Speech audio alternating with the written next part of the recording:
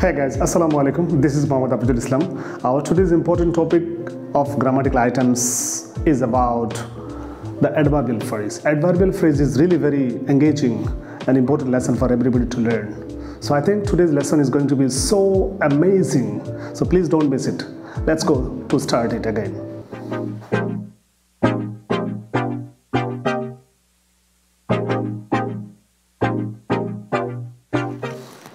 Yes guys, welcome back to my channel Magnificent English. আমাদের আজকের লেসনের টপিকটা হচ্ছে adverbial phrase. Adverbial phrase অথবা phrase শব্দগুলো শুনে আপনাদের নিশ্চয়ই ভয় লাগছে। আসলে ভয়ের কোনো কারণ নাই, বিকজ আপনি যদি সঠিকভাবে সবকিছু প্রত্যেকটা কন্টেন্টস এবং ডেফিনেশনস এক্সাম্পল সহ শিখে নেন, তাহলে কঠিন একটা বিষয় আপনার কাছে সহজ হয়ে দাঁড়াবে। তাহলে চলুন কীভাবে আমরা এই জটিল বিষয়টাকে খুব সহজে উপস্থাপন করব এবং শুরু থেকে শেষ পর্যন্ত ভিডিওটা দেখার জন্য আপনাদের সবাইকে আমি অনুরোধ জানাচ্ছি। তাহলে চলুন শুরু করা যাক। ফার্স্ট অফ অল আমরা জানবো অ্যাডভার্ব অথবা অ্যাডভার্বিয়াল ফ্রেজ। অ্যাডভার্ব ফ্রেজ অথবা অ্যাডভার্বিয়াল ফ্রেজ আপনি যেই নামে ডাকুন না কেন, তার ডেফিনেশনটা যদি আপনি বুঝে নেন তাহলে আর কোনো সমস্যা হওয়ার কথা না। আমরা সাধারণত নাউন ফ্রেজ বলেন অথবা অ্যাডজেক্টিভ ফ্রেজ বলেন, সেগুলো নাউনকে ইন্ডিকেট করে আমরা কাজগুলো করেছিলাম। বাট এবারের আকর্ষণটা হচ্ছে টোটালি ডিফারেন্ট। সেটা অ্যাডভার্বিয়াল ফ্রেজ বা অ্যাডভার্ব ফ্রেজ। আপনি যদি এখান থেকে অ্যাড শব্দটা বাদ দেন, পরে থাকে ভার্ব, বুঝতেই পারতেছেন, ভার্বের সাথে কিছু একটা অ্যাড করবেন। দ্যাট মিনস আপনি ভার্বকে ইন্ডিকেট করে কোনো একটা কাজ করবেন এবং সেটাই হবে আপনার জন্য অ্যাডভার্বিয়াল ফ্রেজ। তো বুঝতেই পারছেন আমাকে যে কাজটা করতে হবে, ভার্বকে প্রশ্ন করতে হবে। ভার্বই আপনাকে বলে দেবে কী প্রশ্ন করবেন, সেটা তো আপনার জানা দরকার। তাহলে চলুন, হোয়াই। আপনি যদি ভার্বকে প্রশ্ন করেন কেন, কোনো কাজ আপনি কেন করেছেন, যদি এ ধরনের প্রশ্ন হয় তাহলে সেটা হবে অ্যাডভার্বিয়াল। সেই যে জবাবটা আপনি পাবেন সেটাই হবে আপনার জন্য অ্যাডভার্বিয়াল ফ্রেজ। কোনো ভার্বকে যদি আপনি প্রশ্ন করেন কোথায়, কোনো কাজ কোথায় হয়েছে, সেই কোথায় দিয়ে হোয়ার দিয়ে যদি আপনি প্রশ্ন করেন তাহলে যে উত্তরটা পাবেন সেটা হবে অ্যাডভার্বিয়াল ফ্রেজ। কোনো ভার্বকে যদি আপনি প্রশ্ন করেন যে কাজটা কীভাবে হয়েছে, মানে হাও, কীভাবে হয়েছে, তাহলে যে উত্তরটা পাবেন সেটা হবে অ্যাডভার্বিয়াল ফ্রেজ। আবার ভার্বকে যখন আপনি হোয়েন দিয়ে অর্থাৎ কখন দিয়ে যখন আপনি প্রশ্ন করবেন তখন যে জবাবটা পাবেন সেটা হবে অ্যাডভার্বিয়াল ফ্রেজ। একইভাবে ভার্বকে যদি আপনি কার সাথে দিয়ে প্রশ্ন করেন, কোনো কাজ কার সাথে হয়েছিল, সেটাও একই জবাব আসবে অ্যাডভার্বিয়াল ফ্রেজ। আবার উইথ হোয়াট, কিসের দ্বারা, আপনি যদি কিসের দ্বারা শব্দ দিয়ে প্রশ্ন করেন তাহলে যেই জবাবটা পাবেন, ভার্বকে প্রশ্নটা করতে হবে, তাহলে যে জবাবটা আসবে সেটা হবে অ্যাডভার্বিয়াল ফ্রেজ। আবার আপনি যদি কোন দিকে, প্রশ্নটা যদি হয় এরকম যে কোন দিকে যদি আপনি প্রশ্ন করেন তাহলে যে জবাবটা পাবেন সেটা হবে অ্যাডভার্বিয়াল ফ্রেজ। তার মানে যতগুলো কোয়েশ্চেন আপনি দেখতে পাচ্ছেন এখানে, হোয়াই, হোয়ার, তারপরে হাউ, ওয়েন, উইথ হুম, কার সাথে, উইথ হোয়াট, কিসের দ্বারা, হুইচ ডিরেকশন, কোন দিকে, এই প্রশ্নগুলো যদি আপনি করেন তাহলে ভার্বকে প্রশ্ন করতে করে যে জবাবটা পাবেন সেটাই হবে আপনার জন্য অ্যাডভার্বিয়াল ফ্রেজ বা অ্যাডভার্ব ফ্রেজ। এবার আমরা কতগুলো এক্সাম্পলস দিয়ে ব্যাপারটাকে একদম ক্লিয়ার করে নেব। দেখেন ফার্স্ট এক্সাম্পল এখানে দেওয়া আছে, আমরা প্রত্যেকটা কিন্তু সিরিয়ালি মেনটেন করবো যাতে আপনার বুঝতে সুবিধা হয় এবং মনে রাখতেও সুবিধা হয়।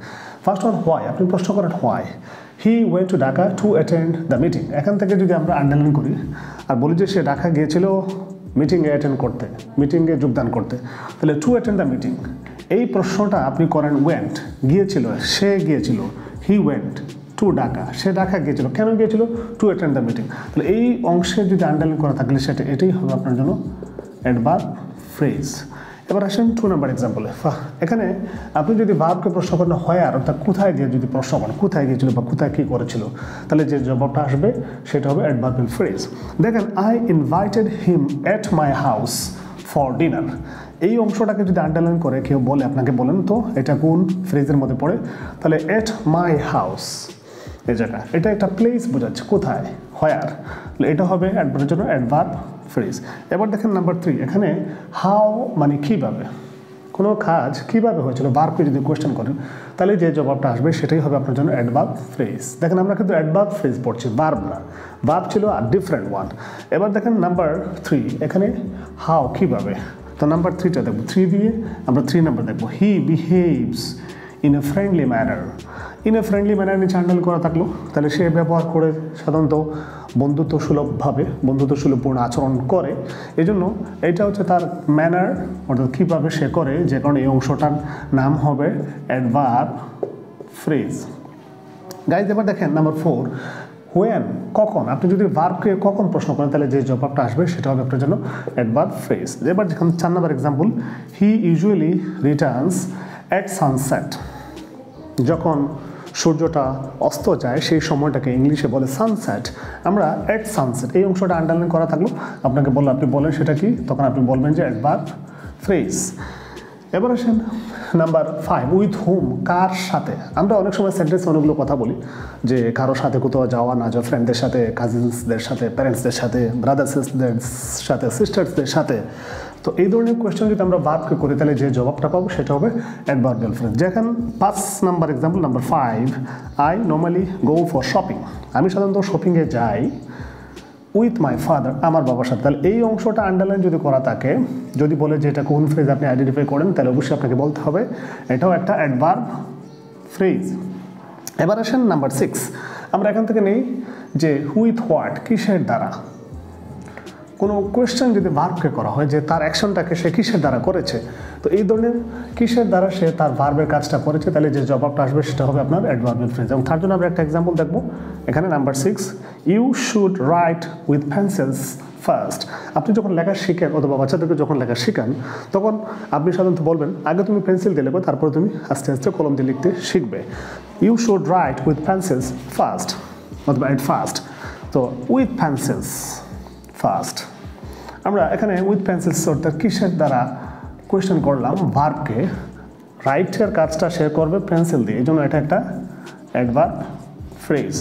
এবার আসেন last one, that is which direction, কোন দিকে। সাধারণত ভার্বকে যদি প্রশ্ন করা হয় সে কোনো দিকে যাওয়া, খাওয়া, উঠা, বসা, কোন দিকে ডিরেকশন ইন্ডিকেট করে, সেক্ষেত্রে ভার্বকে প্রশ্ন করলে যে জবাবটা আসবে সেটা হচ্ছে অ্যাডভার্বিয়াল ফ্রেজ। গাইজ দেখেন এটা আমাদের জন্য লাস্ট পয়েন্ট এবং last example, don't follow wrong path, wrong directions, evil wedge, evil paths. কখনো খারাপ পথ বা খারাপ রাস্তা অবলম্বন করো না। এটা একটা অ্যাডভাইস টাইপের সেন্টেন্স, কিন্তু আমাদের মূলত হচ্ছে আমরা ফ্রেজ নিয়ে কথা বলছি। রং প্যাথ, টুয়ার্ডস, এটা একটা ফ্রেজ, কিন্তু এটা কোন ধরনের ফ্রেজ হবে, এটা একটা হবে adverb phrase.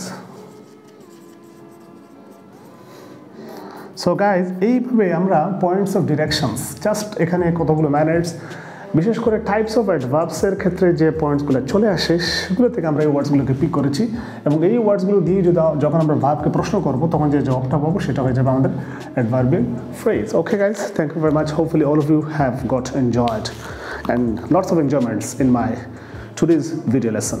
Thank you so much, have a nice day. দেখা হবে নেক্সট ভিডিওতে। Tata, bye bye.